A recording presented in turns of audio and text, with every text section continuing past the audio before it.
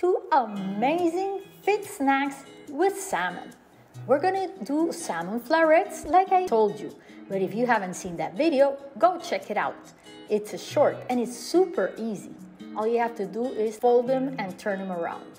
We're using some whole wheat pita, to which we're adding a delicious yogurt sauce, some arugula, and the other part of the pita has the salmon.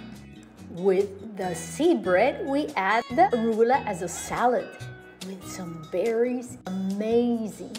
Our yogurt sauce is basically Greek yogurt, plain yogurt, dried herbs or fresh, salt and pepper, and you're done.